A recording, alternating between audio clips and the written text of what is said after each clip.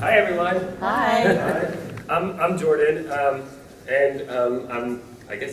best known because I write for Forbes about parenting and education and video games and and play in general.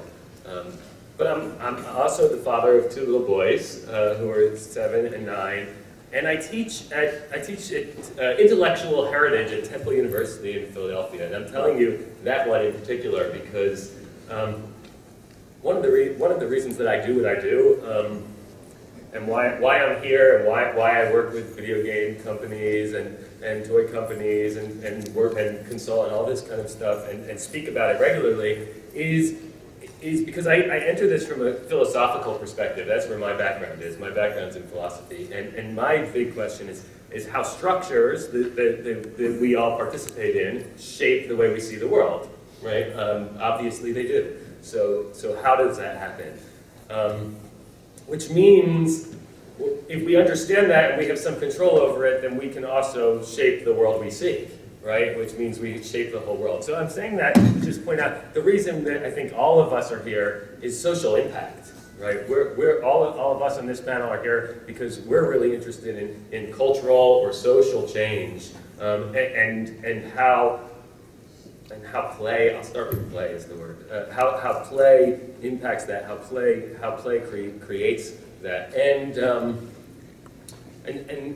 play spaces, toys, how we play, how we think about our lives playfully, how that can have real impact on what our world looks like. Now, I just told you all I'm a philosophy guy, right? So I can only talk about this in big, abstract ways, right? I can't talk about this in practical ways, which is why all of these people are here to talk about what that looks like on a real, practical level, and specifically on a city level for this panel, right?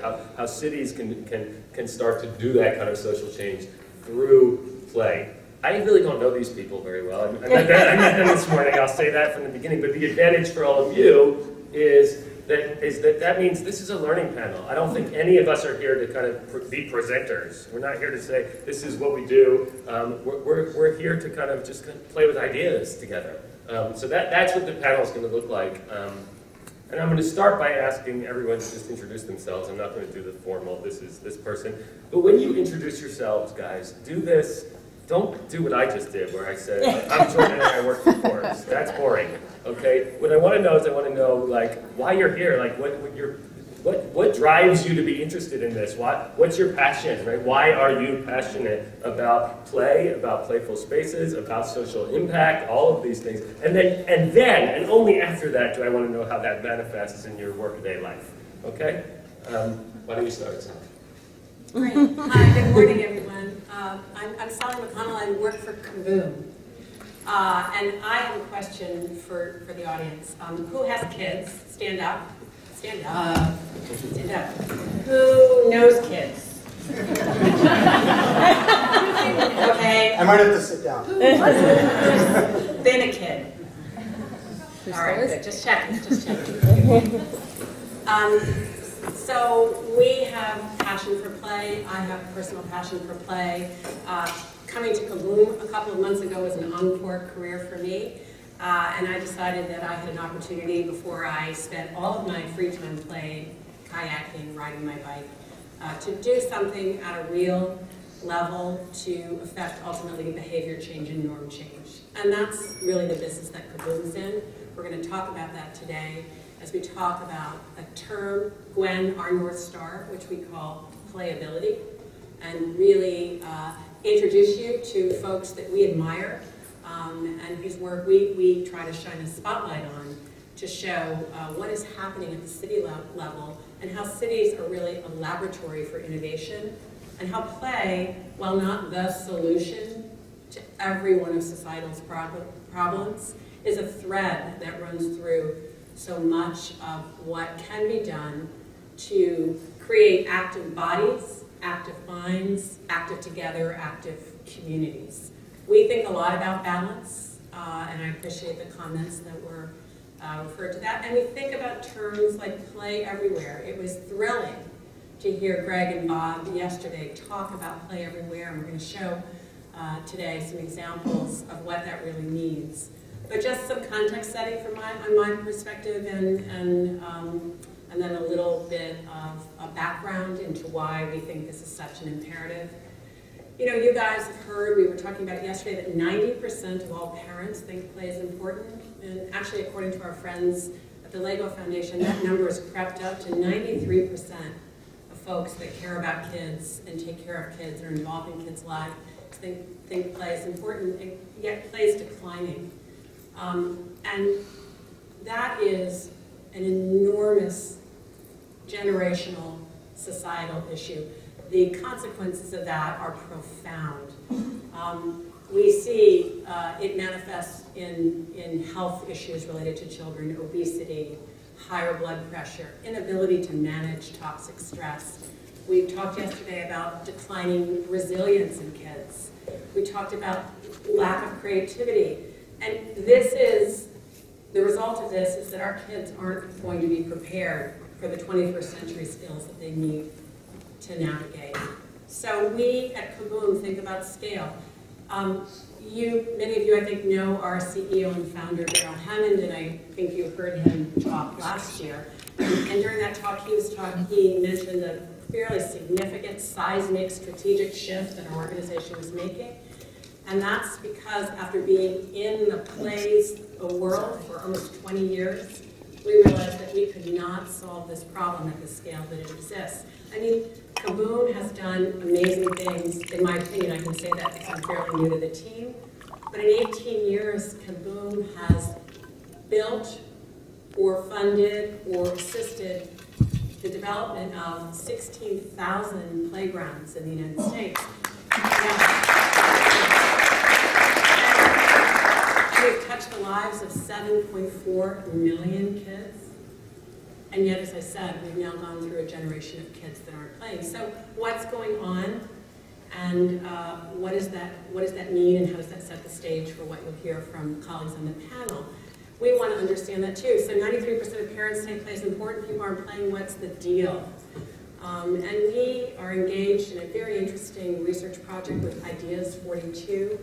They're a behavioral economics firm. They study barriers to action, and they're coming forward with some interesting hypotheses, and we'll be releasing that study in a couple of weeks, so I'm not going to spend a lot of time on it, but I am going to hint at some things. It's kind of common sense stuff. Parents don't think about, kids don't think about play as a destination, okay? Kids think about playing everywhere. Parents think that if play is a destination, that's a barrier, because it's a hassle, right? How do you fit that in, and when do you make time, and gosh, what if it's cold, and what if you have to put a snowsuit on, or, you know, there's just lots of things. 1, 2, low-income families, and we care and focus most of our work on 16 million American kids who live in poverty. Low-income families spend a tremendous amount of time waiting. They're in lines. They have the kids at the bus stops, right? They have the kids waiting, and so what are the opportunities there to create a true essence of play everywhere? How do we make play, which is the smart choice, the easy choice for families? So what we think about is that that's a standard that cities could aspire to, a standard of playability, innovation around infrastructure and investment and creative coalition building could in fact yield dramatic change at the city level that makes cities more attractive to kids and families. And what our friends here will tell you from Kenmore, Washington, and San Francisco is that that is really smart economic development thinking. Okay, so I'm going to stop there and just say that it's wonderful, Charlie and Richard, for you to have us here. We really appreciate you giving this opportunity. It was incredibly smart to pick San Francisco as the site of this conference because it is a playful city. Yeah. It's one of 212 playful American cities that we recognize every year, and Mayor Baker represents another one of those cities. Kenmore, our friend Joan from Morgan Stanley will tell you a lot about the investment that's important in cities and the result, the ripple effect. affected that, and I guess I'll just sort of stop there. I've gone into my little soliloquy, but you can tell I have some passion. Thank you. Joan Steinberg, Morgan Stanley, and I know you all thought investment bank, games, fun, excitement. But actually, I think that I was included on the panel to show that you don't have to be in the industry of play to understand and support where playability is affecting change in society. So in like 2 seconds, our foundation focuses on kids' health, and we're really focused on the basic building and fundamental building blocks that kids need for an early, healthy start in life. And it really is about health. So we got into play from the form of physical activity, frankly, and its reduction on obesity. But we quickly figured out how much play is integrated with other health needs. So for us, we concentrate on safe places to play. We also concentrate on regular access to food and healthy food at that, and access to medical care and quality medical care. So I would just definitely have you, as you think about your social responsibility hats, move off of just where this is about games and delivery of games and play, but how it's really integrated into the tapestry of a whole community and the poorest members of those communities, and how it's a part of the lift up on the greater aspect. So I'm happy to talk to you about what that is, but that's why I'm here, even though it seems really odd. We're glad to have you. Thank you. Mayor Baker. I'm David Baker. I would be the mayor of the city of Kenmore, Washington, which is, if any of you are familiar with the area, there's a big lake in the middle of the Seattle area, and we're the crown of the lake, the north end of the lake, we're the jewel. I won't say what that makes some of the other cities around the lake. A number of years ago, we were voted one of the top 10 cities in the United States to raise a family. And we continue to build upon that. And we are doing everything we can possibly do to make our city more playable, more family-friendly, to attract the young adults and the young children. One of the things that we wanted to do when we built the new City Hall was put a play area in front of the City Hall with water features and whatever, so kids would be able to, in the summertime, run in and splash and play. One of the older council members indicated, well, we don't want kids running through City Hall. And our city manager, who is quite young himself, and I mean, that's exactly what we want. We want the sound of children playing. So we're making slow progress but we're taking very, very positive steps to build upon the things that we've learned over the years. And I hope to be sharing some of that with you today. Thank you. Phil? All right, Jordan, I'm going to try to answer the question, frame my introduction as you asked us to. My name is Phil Ginsburg. I love play. I love cities. I consider myself a bit of an urbanist. I live in San Francisco. I am raising my kids in San Francisco. I believe play is fundamentally critical to helping families thrive, particularly those families that live in big cities. And I run San Francisco's Recreation and Park Department. And our city is really undergoing a renaissance in play for a variety of reasons right now. In part because of our park system, which is a truly fabulous park system. Thank you. We have had the good fortune of being able to renovate parks and playgrounds and ball fields all over town. We have focused a lot on programming our public spaces. Hopefully you've all been able to enjoy San Francisco a little bit, for those of you that don't live here. But also because our demographics are changing. We are, for the first time, seeing an influx of younger folks as the tech community is growing in San Francisco. We're seeing younger people who are beginning to raise families in San Francisco. And so play becomes more important generationally as well. Truth be told, I'm a lawyer by trade, so what am I doing at the table? Lunch after. I've had the great fortune, after a long career in a variety of things, of running San Francisco's Recreation and Park Department for the last 5 years, but I didn't get to the job as a horticulturalist or as a recreation professional. I got it as a customer and as a user of our parks and programs, and somebody who really sort of enjoys and relishes and thrives on play. So I'm looking forward to the conversation. Thank you. I guess I really want to start with, we have this slide that keeps coming up of playability.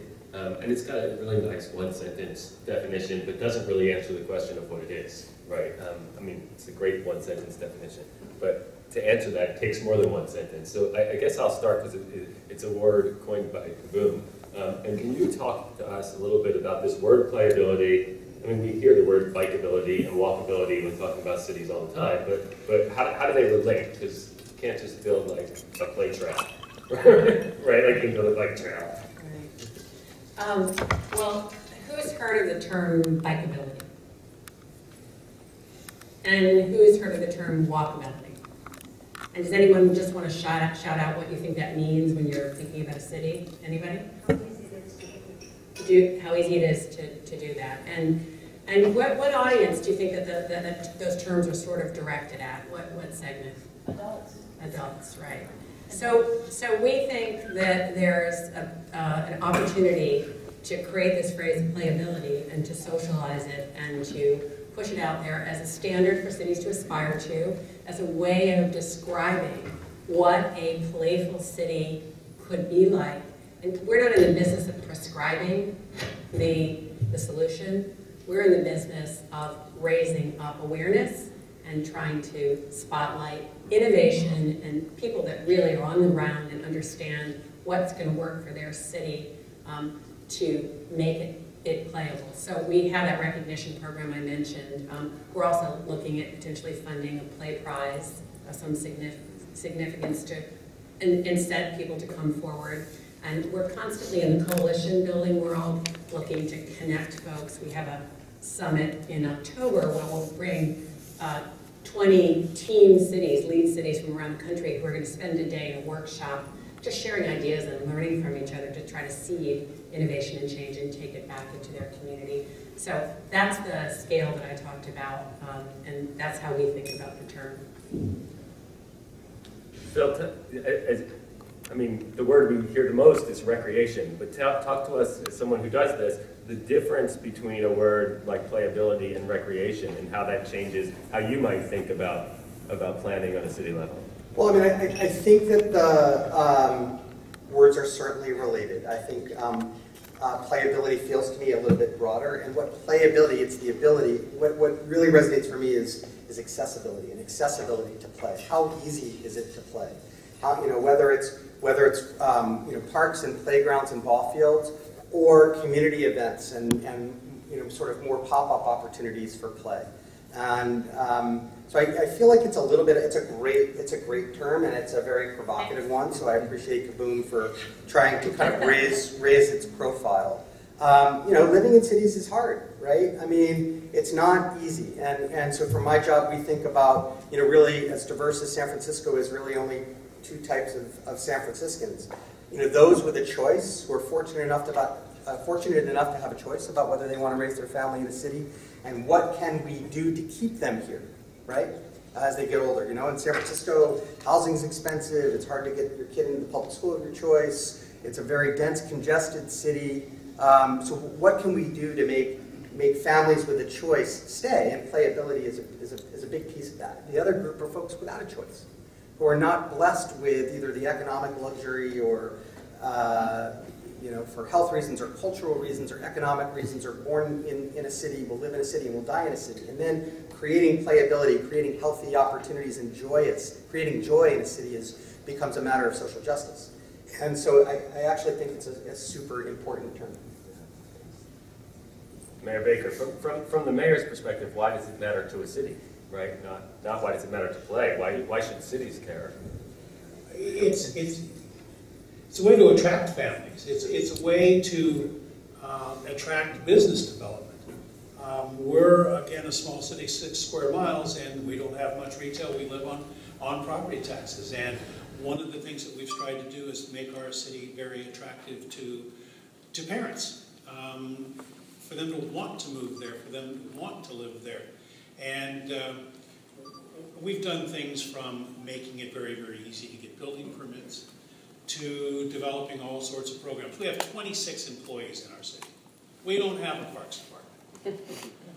We rely on volunteers. We rely on a number of different mechanisms to make things happen.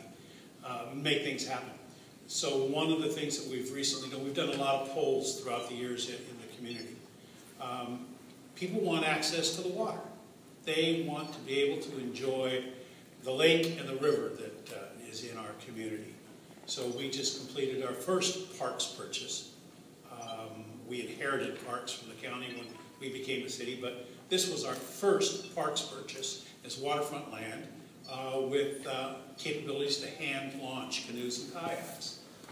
And we have started a canoe and kayak program for children, both recreational and competition.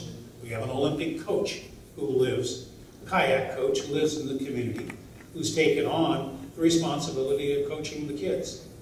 So we have the opportunities here for a number of children with limited financial needs to be able to enjoy this, as well as kids from the other areas of the city. Again, 6 square miles is really not that much, but I'm telling you, the diversity that we have in our community is pretty amazing. We have $5 million houses on the lakefront. We have a trailer park right next to City Hall, with some of the poorest families in the region. So we wanted to make sure that what we did would benefit everybody. So, Joan, can you talk about the economics here, like both the impact and the challenges? To some extent, I definitely think that I think the Mayor Baker can talk about it from a city perspective. And I'm sure there are folks at Morgan Stanley who do a better job on the formulas here because I'm not a math person. But what we do know is that a city really is only as healthy as its kids. And what you really want to look at is the health of a city, the economic health of a city also is based on the health of its people. And what you want is a city that's thriving, and one of the ways a city thrives is by having families who want to stay. And we were having breakfast and we were saying, again, I don't want to act like if you build a playground the whole world will be better, because that's just a piece of it.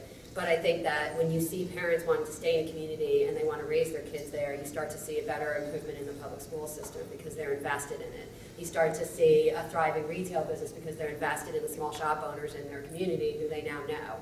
And the more that people are connected in the community to each other, the more they lift each other up. And I think particularly as we've talked about people living in poverty and particularly single-parent households, where we all talk about parents should be playing with their kids, but that's really hard to do when you're working 3 jobs and you're not home.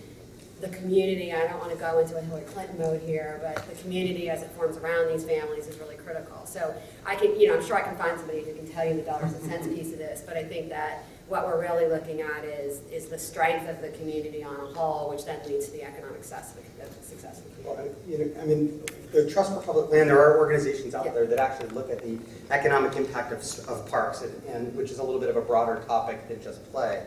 But I mean, the importance of talking about playability from an economics perspective is we all, because I think we all have a lot in common here, and need to kind of shift the framework of investment in cities from back-end investment in emergency rooms and public protection, which is very costly, to front-end investment in parks and play, which promotes health and public safety. And there, we oversee 15% of the city's land and receive less than 2% of the city's general fund. And we're no different than any other major city in the country in that end. And the vast amount of your tax dollars are going towards really kind of back-end reactive services. And investment in play is something which really does yield a very significant economic return on investment with respect to dollars saved on the healthcare side, dollars saved public protection side, economic development, and all of those factors. And there actually is a lot of data out there about that. I mean, I guess I'm going to turn it back to you, Joan, which is I'm sorry, Sally, that's Joan. How do I ask this question? Tell us about some of these pictures, okay? That's really what I want to know, because, I mean, playgrounds, we've been building playgrounds for probably more than 100 years, and nobody's against parks, nobody's against playgrounds, but we're actually, when we're talking about playability, we're talking about something, I don't want to say instead of, but in addition to, right, and a real playability, a way of living, a mindset shift, a paradigm shift here. So talk about what that looks like, and you have all these pictures that can help you. So I'll speak to the slides because they come from some of our playful cities and they're pretty interesting and they reinforce a lot of what the panel's been talking about. So take this bus, right? So this is from Baltimore and it was their response to what families were telling them about the play everywhere, the enormous frustration they felt waiting at the bus stop, and fidgety kids and unhappy families, and this frustration as parents that they had all these opportunities, and this was sort of dead space in their life. So there was a really interesting competition to see how bus stops could be turned into play spaces. The crosswalk painting is, I know, something Mayor Baker's thinking about, and a lot of cities are too. And you know what, that doesn't take any additional resource. It takes a different that's a mindset shift. That's a, hey, we're gonna repaint the crosswalks. It's coming up in our annual whatever budget. You tell me the terms, I don't know. Why don't we do hopscotch? Why don't we do this? And so you start to see that happening more and more. This is the kind of idea sharing I'm talking about. This is also great for families because it's a trigger, right? Back to the behavioral barriers. It's like, oh, right, well, we're walking to school and we're taking the, oh, gosh, we can all engage in this fun game. And so that's one. And then I think, Phil, you talked about opportunities to sort of invigorate dead spaces, you know, pop-up play opportunities. Again, relevance to people's everyday lives, triggers to incent the behavior, playful behavior begets more play, ultimately leads to the norm change. So this is, I think, from Memphis. It's just an example of ways that that city was using sort of abandoned lots and access to waterfront. And I'll end with something I don't have a picture of, but I thought was just brilliant. The mayor of Auburn, Maine, told me that they had really fabulous waterfront, and they didn't have any money, but they reclaimed what they could, and they just saw all kinds of people coming back to the river in the summer, and Maine's really nice in the summer. It's really freezing and miserable in the winter, and there was just this incredible frustration because nobody could get outside even on a nice wintry day. And then they figured out that they were shoveling the wrong sidewalks. And if they reallocated resources and focus on the pathways and the sidewalks that led to the riverfront, everything changed about their city and it became playable in the winter. So just smart, creative thinking. Yeah, and it's, you know, I want to add something here because we don't have an education person on this panel, and so I'll fill that in as best that I can, which you've talked about a lot of benefits and the health benefits, and everyone in this room, of course, is in favor of it, or else they wouldn't be in this room. But you know, we've all heard of the word gap. I'm sure everybody here has heard of the word gap, talking about the vocabulary gap between low-income children and higher-income children, which is gigantic. What they don't talk much about in the media is that a lot of that begins in the everyday walk down the street, and that the high-income family, when they walk down the street, mom or dad says to the child, you know, look at the pretty white snow, right? And the low-income family says, don't step in that, right? So it becomes a lot about adjectives, and adjectives are playful ways of making sense of our life. So, you know, I think about that bus stop, and I think about how the language and the conversation that would develop around those playful spaces, and how much impact that would even have in terms of literacy and thinking, which I just wanted to say that myself because we don't have anyone on here to talk about that perspective, and I'm certainly not the expert on that perspective, but I can bring it. Then I also want to turn to Mayor Baker and say, again, we're in a room full of people, we're preaching to the choir, obviously in this room, or we wouldn't all be here. What are the obstacles? People. We have people in our community, they're bananas. Build absolutely nothing anywhere near anything. We tried to put a park in not too long ago, and we had found that people had moved their fences into the park. They had put little bridges over the fences, and put lawn chairs into our park. And when we wanted to put in a play area, they didn't like the idea that the kids would be running and playing and screaming and having fun, that the noise would disturb them. We had envisioned a $60,000, $70,000 investment. By the time we got done, it was over $900,000 because of all sorts of things. So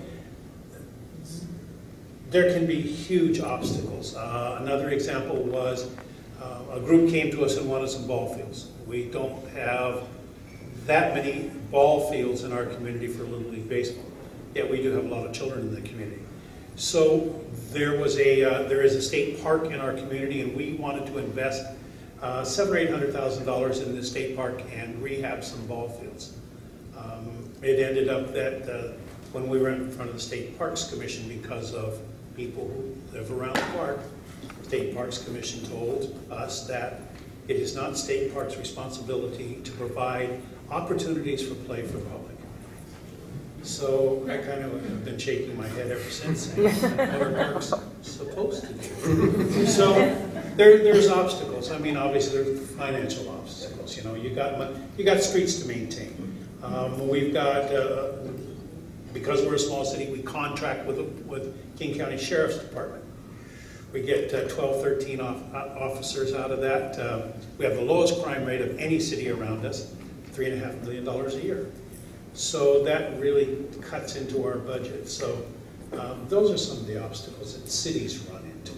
I would just add to that, because again, we're coming from the outside, and here's where I think that you're all sitting in a power seat, is there's silos also in the way that people are thinking about what they're doing for kids in a community. So the hospital's concentrating on medical testing or health awareness, and the food bank is talking about getting healthy food, and the parks department or recreation department might be thinking about play, and they're not talking to each other by design. And one of the great things that you can do as a public sector person, a private sector person, is come in, frankly get to be a little bit, you know, Mr. Moneybags, and say, I actually want you guys to talk to each other, because it's just enough incentive sometimes to get them to peek over the wall of the silo and work with each other.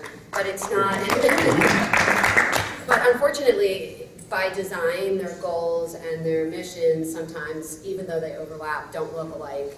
And it's very hard sometimes. And we do a lot of work in schools. Don't ever exclude the school. I know it's really hard and there's under so much pressure, but they're actually so focused on achievement for their kids. If you will give them a free resource that's going to make their kids better and smarter and cognitively developed, they'll take it.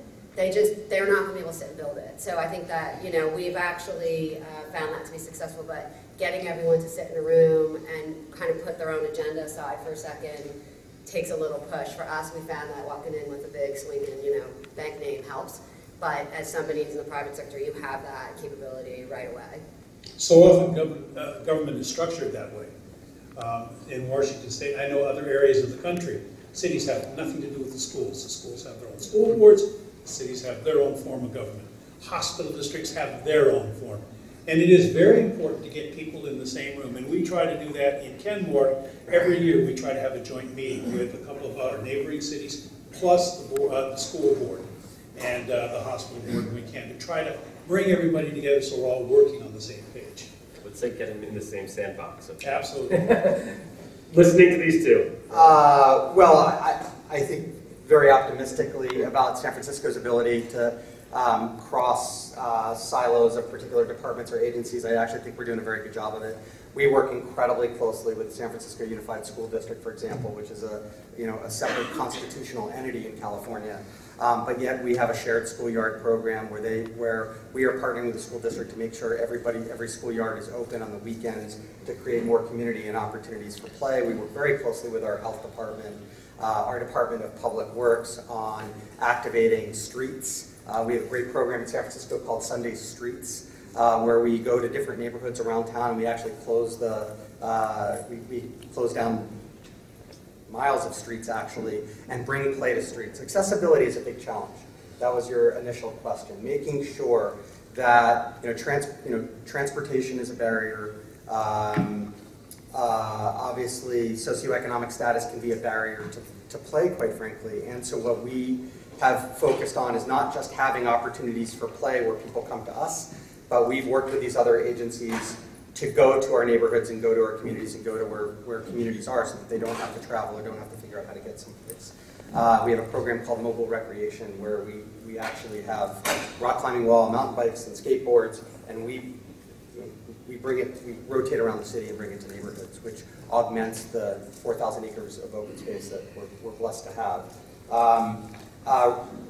Other challenge, I don't know how many of you all are from big cities, so I'm going to represent the big city perspective. We have 26 people. We have 28,000 people working for the city and county of San Francisco. I have over 1,400 staff in my department. It's a big agency. Play is not immune from the challenges of urban living. Graffiti, vandalism, public safety. Families, kids have to feel safe, and that is their Maslow's hierarchy of needs. That is number one on the list. You've got to feel safe, and we can invest all the money in the world thanks to Morgan Stanley and KaBOOM. But if our communities are not feeling safe in their parks or safe in their environments of play, they're not going to come. And if parks aren't activated, you're going to see more vandalism and you're going to see more damage. And it's really discouraging. It is the most discouraging part of my job is hearing, all of the bad behavior that happens each night in our system. And how do you deal with that? Well, you just keep going and you fight another fight. You fix it and move on. But you also have to activate spaces, and that's the last piece of my answer, which is I think we should not look at play as either static or fixed. And this is a playground focused conversation in many respects. But I think we have done a really good job last year. Just a few months ago, we activated Civic Center Plaza, which is in a very difficult part of town. A lot of social services, more and more housing coming to the mid-market area, but not quite there yet.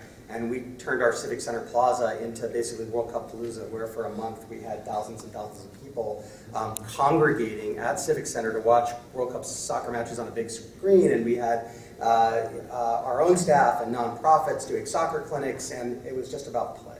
And it's activating existing spaces through events. It's a big part of play that we shouldn't forget. Yeah, the playability is not about putting products in cities, right? It's about getting people playing. Yeah. And I think the last, sorry, Jordan, the last challenge, because I think it's a worthwhile topic, because for San Francisco and this panel in particular, because there are a lot of folks here from the tech sector. We have an amazing partnership with Zynga. I know that Zynga is here today. But we have to really think very carefully about how we meld technology and play. The truth of the matter is that our children are spending more than 7.5 hours a day behind a screen and less than an hour a day outside right now. And technology is good, technology is here to stay, but we need to be thoughtful about how we meld it and how we make sure that our kids and our communities are still touching nature. And that is a continuing challenge, even in playground development, where what's out is in and what's in is out. There's now a trend, I think, as some of you may know, towards more natural playgrounds with logs and rocks and things like that. And that is basically a cry for, we've got, particularly in big cities, suburbs or rural communities are a little different, but where we've got such an intense built environment, that how do we offset that and really create a little bit more of a natural environment for our kids to thrive. And you can solve more than one social problem in the same space. So when we've done 10 playgrounds with KaBOOM, or we're about to do 2 extras. One of the things we look for is opportunity to community gardens within the playground space. Because again, we're dealing with populations that are also facing food insecurity and lack of fruits and vegetables and maybe the medical awareness of what they should be eating. So we build community gardens right into the play space, and now you've got the family coming and they're getting a secondary benefit from being there. And that is the perfect way a perfect example of how to meld through partnership technology and nature. With Zynga, one of Zynga's big games is Farmville, right? So we are actually bringing that virtual game where Zynga has been very supportive of our urban farming, the city's real urban farming initiatives, and our community gardens. And that is a successful example of how we're melding tech and nature. I'm going to take questions right now. Yeah. A lot, yeah. I'll just start right here. This is the first question. Right there. Thank you. This is a great panel, and I think that you know, a lot of this is a much bigger cultural shift about thinking, and I love the term playability, about how do we reconfigure the culture of our cities, you know, and involves moving away from the cities built for automobiles towards cities built for human beings, less cars. San Francisco is a great example, lost a highway, gained a neighborhood. And I think that's how we think of tuning an entire city to be playable. I think technology, and it doesn't have to be high-tech, SMS text, that people can sign up and find out maybe there's a little extra walk, there's something special going on over here, and thinking of ways to use technology to get people out and connected. And definitely where people are walking, areas are safer. Where traffic isn't everywhere, there's less crime, there's more people on the streets, there's more economic activity, retail doubles when you take cars off the street. So I think there's, you know, there's an enormous cultural shift that is going to take generations, but that I think that this effort is so critical to really rebuilding our cities. One thing I wanted, I mean, with KaBOOM, it seems like there's so many brilliant ideas that we see because our cities are our laboratories. And how is KaBOOM,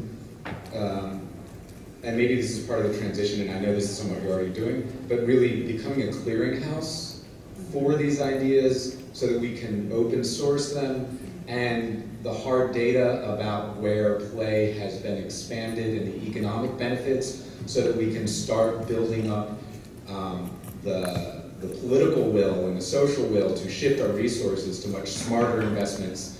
And what are your plans on that? And really creating a portal that can help generalize the best of what's happening. The cheap, from the very cheap, repainting your crosswalks towards reallocating municipal budgets and everything in between. Gosh, great question. Thank you so much for that. So a couple of things right now. If you go to kaboom.org, you can see the map of playful cities. You can see where they're located. You can see some really interesting content that's shared on there. We do view our role, as I said, as that of a clearinghouse to bring forth what ideas we have. That's one thing. We are working on the development of a playability index. We've done testing in 22 cities right now. We're going to not share that publicly yet, but we want to bring that data to the cities that will be at our summit. And they helped sort of shape that quantitative and qualitative survey that we did to understand how that information will be helpful to them, and then ultimately how we think it can inspire some healthy competition. We are assuming that it's going to be a very helpful tool. We've trademarked that index. We're looking for funding, hint, hint, to really expand that over the years to make it something like Block's score that becomes part of people's decisions about where to live and why to live there, and is informative to and beneficial to folks at the city level. We, on the whole playability pillar for KaBOOM, have moved far into the thought leader space, and will do more and more of what you see here, convenings and bringing together folks around innovation. We're planning 4 different events next year that will get the right thinkers together in the room to spark ideas, and we have many interesting ways with some of our social media partners and media partners to think about how we spread that word. So those are just some of the specifics of what we plan to do to advance playability. Obviously it's somewhat capacity dependent and funding dependent, and we're in the midst of that change for KaBOOM right now as we build toward the capacity we need to do this. And it's not us. This is not about our brand at all. We're a nonprofit, and we will never grow this brand. But what we can do with the right partners is, as you said, work toward the ultimate, over a generation, the norm change that we think we can achieve, and that's going to take the work of all the different kinds of things I described, and the efforts of all of you in the room, leaders in a space and industry that are thinking about play. So thank you for the question. Another question. I'll let you choose since you have the microphone. Oh, okay.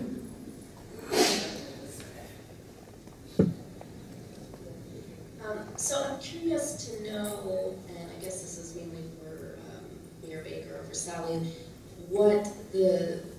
playable cities have been able to accomplish in terms of more of a culture change. So I see impacts on accessibility and building play environments and making those changes, but have those cities then gone sort of inside of schools and to try to do any sort of reformation in terms of bringing more play into educational content and addressing recess kind of issues, or is this more of a, land kind of use?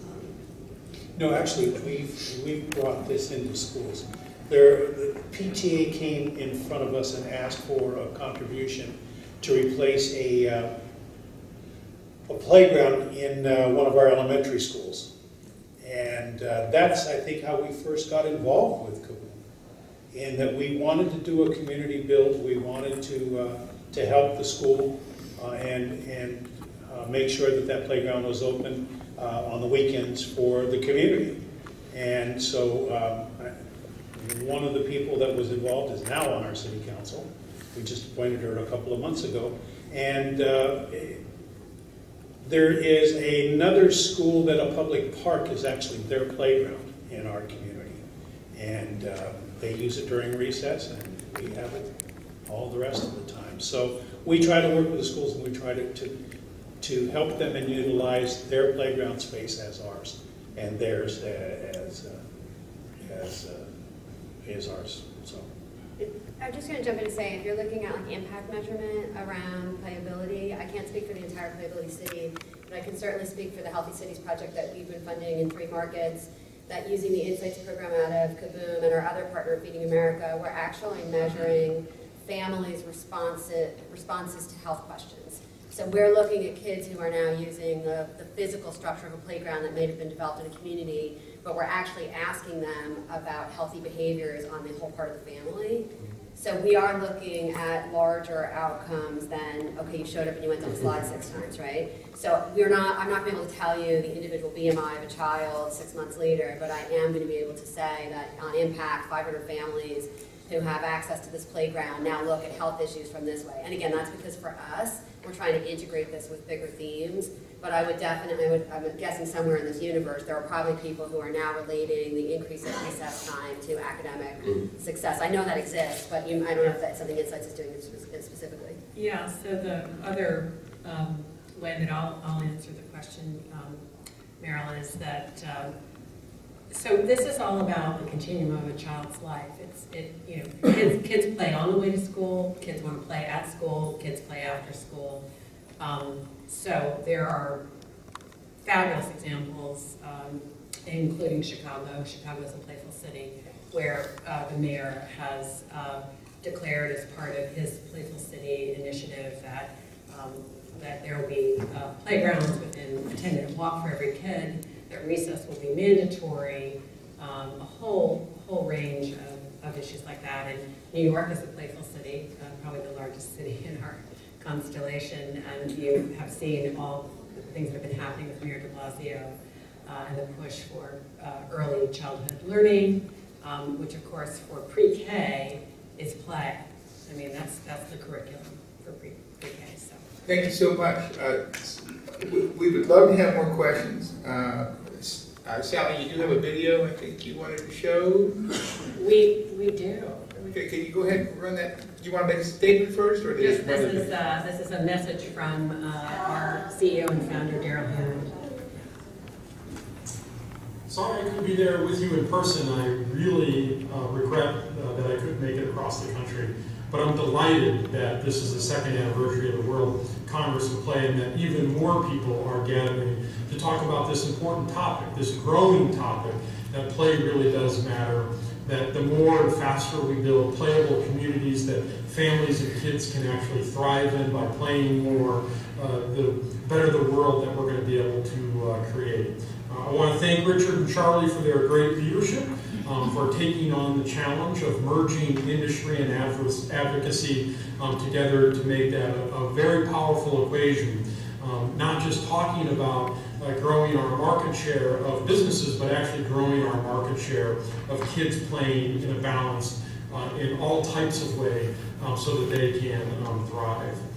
I know you're going to have a great conversation and discussion with my colleagues. I look forward to hearing the results of it. Thanks for working together to give kids the childhood they deserve. We'll go further faster by collaborating, partnering, and really building a crescendo towards making sure that kids get the play that they need to be able to thrive.